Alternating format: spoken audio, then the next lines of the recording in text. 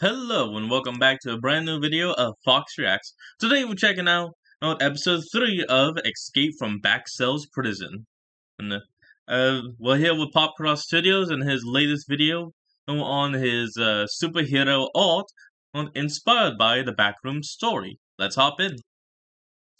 It's time to continue the escape from BackCells Prison. As I've been doing in this series, I'm taking entities from the Backrooms and I'm redesigning them into supervillains, locked away in the most intense prison in the multiverse. But today there are actually going to be 5 drawings, and the middle one is one of my own original characters, the unkillable Kate, who plays a pivotal part in this story. I hope you all enjoy, and let's get into it, shall we? It's the go. I see that thing in the background. If you want, subscribe if you feel like, but either way, enjoy the show. Day 21, trapped in BackCells prison. After my new friend Anna saved me from the sea butcher, I woke up next to her in a creepy dark cave, but we didn't really have much time to chat.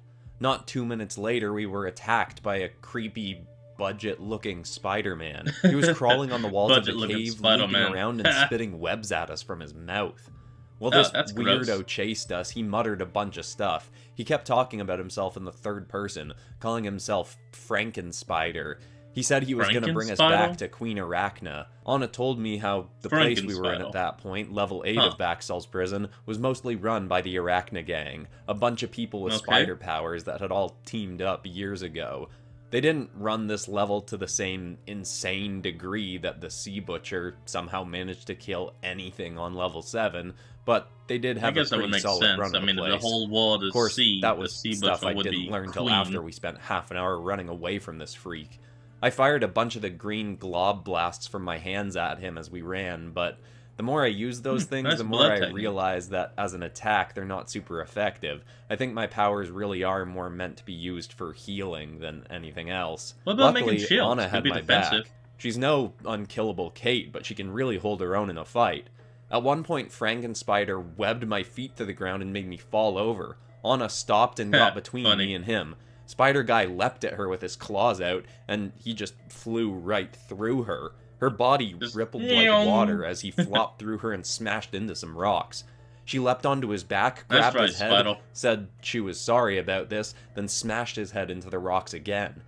He was still kinda moaning, he clearly wasn't unconscious or dead or anything, as she ran over and helped me yank the webs off my legs. It took us a few minutes, and as we were finally getting them off, Frankenspider was already getting up again. But before he could come at us, the ground below him started to crack. He sorta shrieked and leapt onto the ceiling, just as the rocks beneath him exploded open and out jumped this beastly dude with shovels or drills or something popping out of his arms. What? He yelled up at the Spider Guy, "Off my turf, arachnid scum!" Ooh. Introducing a new character with the Arachna boy. Frankenspider, I mean. The spider dude leapt all over the place, spitting webbing at this tanky guy, but he just tore off the webbing like it was tissue paper. He dove at the ground and drilled back through it and disappeared. A few seconds later, he exploded out of the wall right next to the Spider Guy. He tackled him and slammed him to the floor, but Frankenspider managed to wiggle free. This guy. After that, he just kind of leapt off, yelling back that the Arachna gang will kill you someday, Rev. The big guy then looked over to us. I mean, he turned to us, I guess. It was hard to tell exactly where he was looking because his helmet covered his whole face. Sort of like the goopy-haired lady I'd fought back in Bestar's arena, but a lot less creepy looking. Still, though, I wasn't exactly excited about the idea of fighting this guy, seeing how easily he scared off Frankenspider. He stomped over to us and leaned in real close and said, "You don't look like one of those little spider dorks. What are you doing on my turf?" We told him we were just trying to get out of there. He looked at us for another minute, like he was trying to decide what to do or something. Then he just thrust his arm out over our heads and made me jump. I thought for a sec he was going to try and squish us or something, but he just pointed. "Exit's that way. Strangle Wrangle used to block the way out, but I dealt with him. I find you again, and I'm not being so friendly next time. Got it? We thanked him. Oh, that was actually very kind of you, man. I didn't really know what to look for exit-wise, but Anna said Kate had told her that the exit to this place was just like a big hole in the ground. But then Anna went on to say also it would be too far to jump possibly, and maybe we should have gotten ropes somehow, or maybe we should ask Rev if he could help us down through it.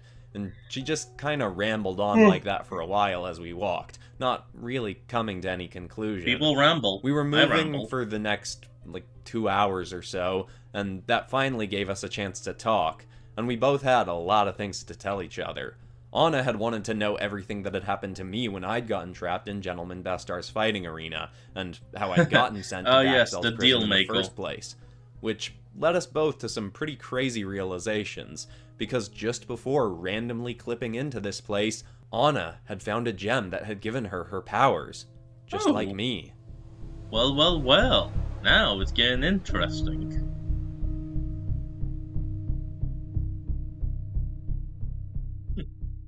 I like his weapons. Anna had gotten clipped into BackCells 5 months ago. Here we go, the unkillable Kate. After stepping on a blue crystal that had embedded in her foot.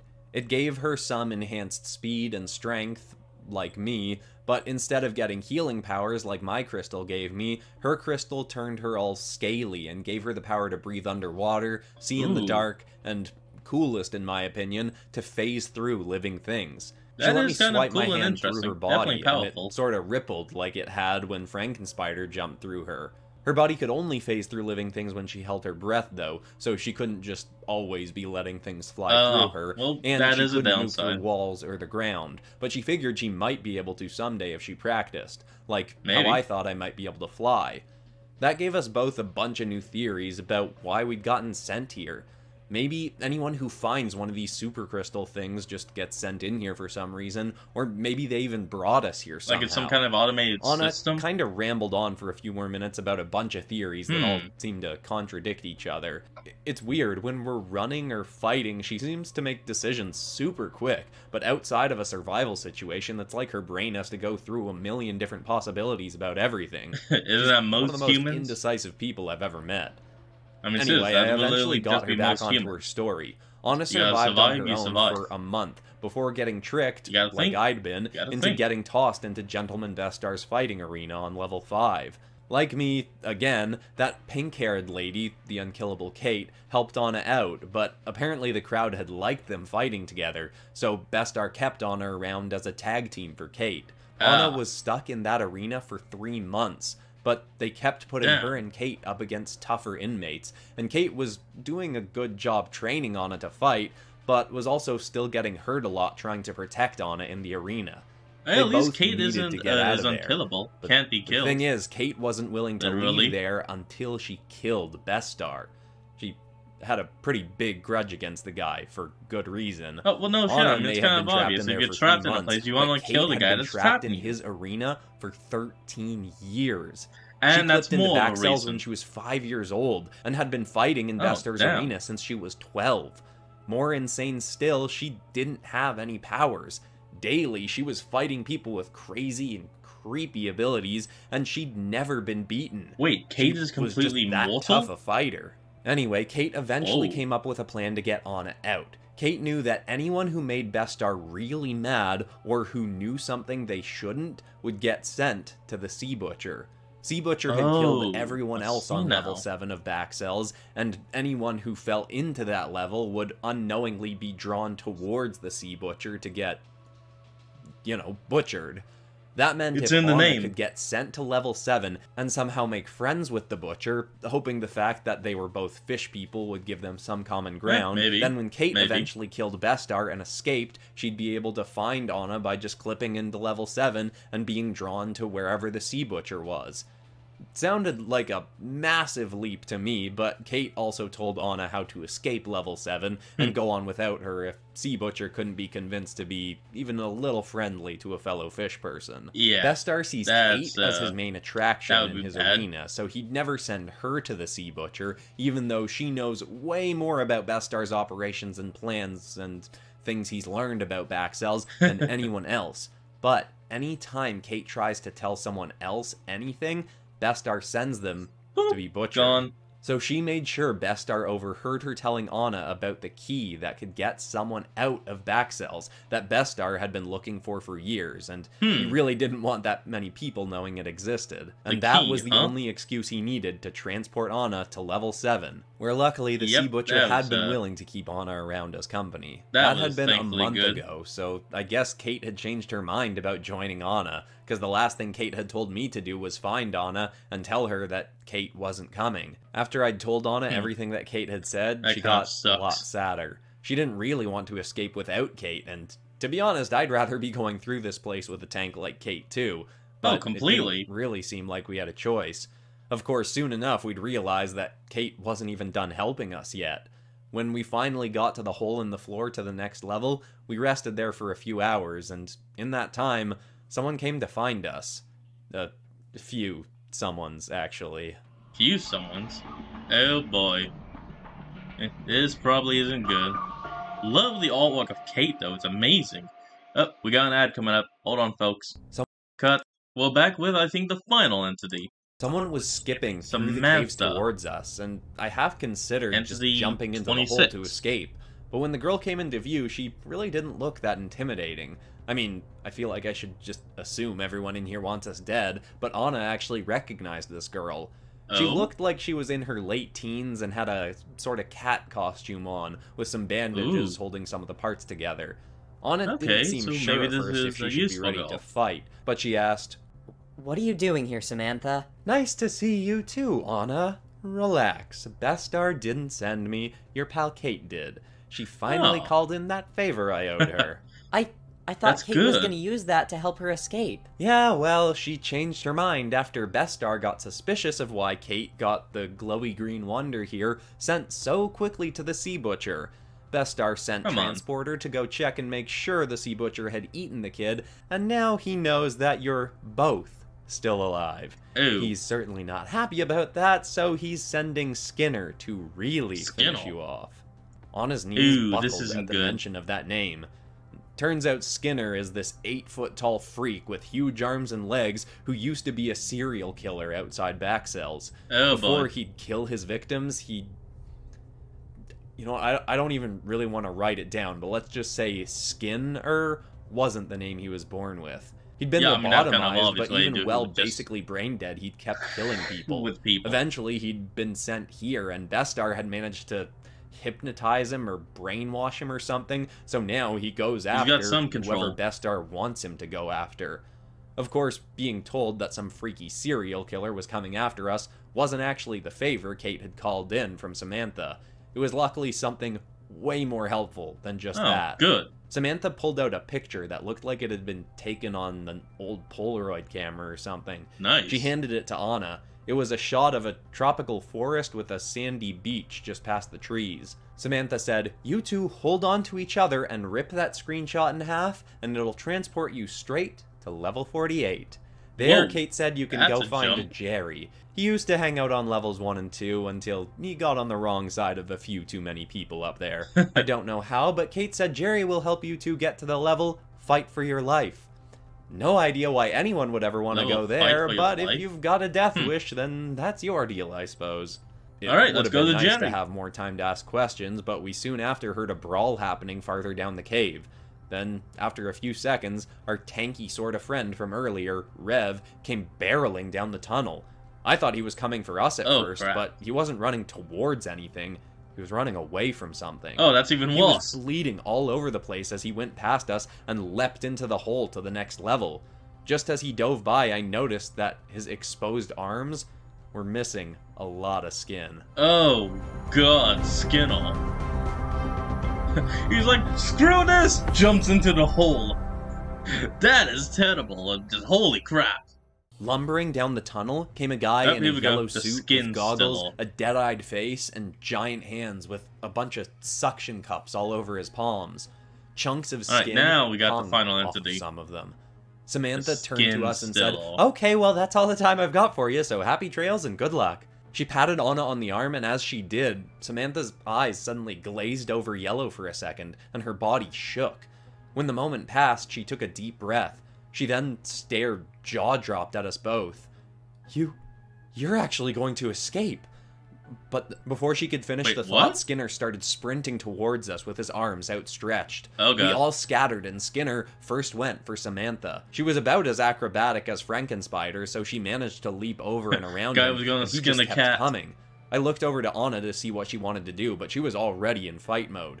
She ran right between Skinner and Samantha, and with a terrified look on her face, she waved her arms at him. He thrust a hand towards her, and it went right through her rippling body. His attention stayed on Anna, and she lured him towards the hole. Look at those maniac eyes. He swung at her again and again, grunting furiously as his hands kept passing through her. She kept her breath held, but I didn't know how long she could do that. When she had Skinner right near the edge, she just kept swiping at her. I ran around behind him, got a ways back, then sprinted towards him. I tackled as hard as I could into his back, and felt like I'd practically run into a brick wall. He didn't even budge, but he had felt it. He whipped around and reached for me. Samantha suddenly leapt onto his back and dug one of her claws right through his goggles and slashed his eye. He didn't even scream. He just grunted and grabbed her arm. Then he yanked his fingers back off her, and she shrieked as a chunk of her skin tore off in his hand. Samantha fell to the ground, and with flesh-dripping hands and a mangled eye, Skinner turned to me again. I looked out over the cave and made a gut decision. I ducked under Skinner's legs, yelled for Anna to breathe, and I grabbed her and tackled her off the cliff. I activated my powers and just prayed this would work. We fell, and Skinner leapt in after us, but as he kept falling, we slowed. I didn't know how my powers worked, but I just kept thinking, float, float, float.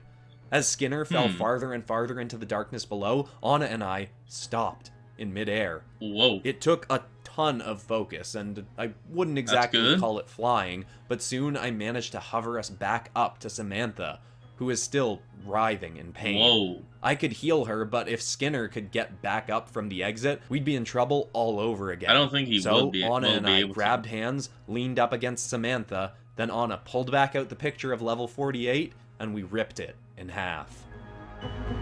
Okay, I'll be honest. Skin still, worst entity I've ever seen, and that's a good worst. Like, I don't want to mess with that thing. I am super excited about how this story's going, and where it's going to go. We got a 5 If you haven't this seen time. the previous episodes in this series, I'd highly recommend going back to them, because this is a continuing storyline. Or you might also like my Pokemon as SCPs series. Which, by the way, the episode that's coming out on Monday is going to be a compilation of all my Pokemon as SCPs videos so far, but there will be one brand new drawing and lore at the beginning of that compilation. Then the following Friday, a week from today, there's not going to be a video. Sorry about that. Just need to take a little bit of time off, rejuvenate my creative energy, and we'll be back in the swing of things the following Monday. Hope you all understand and don't miss me too much, but besides that, that's all for today, except of course for ending this video on some kind of positive or inspiring note, and the thought I want to leave people with today is an idea from the book Atomic Habits by James Clear, which is that if you improve at something by 1% every day, just tiny little 1%, after a year, you will be 37 times better at that thing. That's a pretty wild concept, but looking back at some of the art I made earlier in this channel's history, I can definitely see how that's the case. You have been Hope that's inspiring to someone out there. Thanks so much for watching, everybody. I love you all, and I'll see you all when I get back from my week off. Goodbye. And with that, folks, that is where we're going to end off today's video. So, I want you all to remember to like, comment, and subscribe for more. Down in the description will be a link to the original video, so remember to support the original creator on all they do, and I'll see all of you folks next time. Have a good one out there.